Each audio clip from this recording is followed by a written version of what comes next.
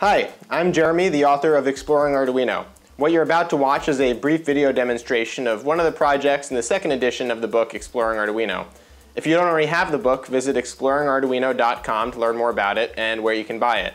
If you make a cool project from the book and want to share it, please use the hashtag ExploringArduino on social media. Okay, good luck with the project.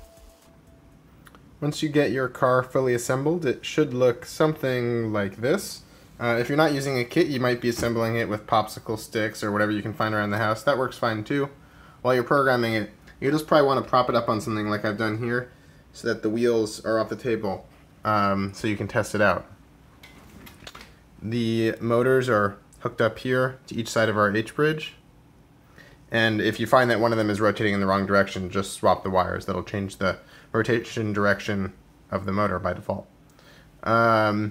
So you're going to want to kind of calibrate your photoresistors so that they respond to the right level of brightness, and make sure you get them pointed outwards so that you can follow the light going in either direction. So the code for this program includes some serial debugging messages that'll come up on your screen, and so this is helpful for setting the exact thresholds that you want to use for the light levels. So for the right and left, it shows the light level that it's reading, and then the corresponding speed of the opposite motor, which basically determines how it moves. So if I take a flashlight here, point it at it, you can see that the wheels start spinning. If I spin it at this one, the opposite wheel turns, so it turns towards it. And if I point it at this one,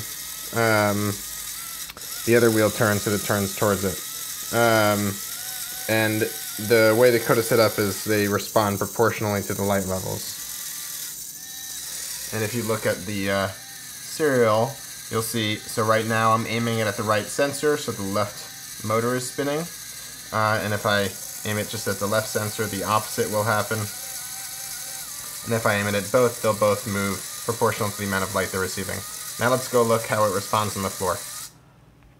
Once you've got it programmed, put your rover on the floor and use a flashlight to drive it around. And you can see that as I move the flashlight, the robot turns to follow the light. And if I kind of point it towards the front, it goes pretty straight.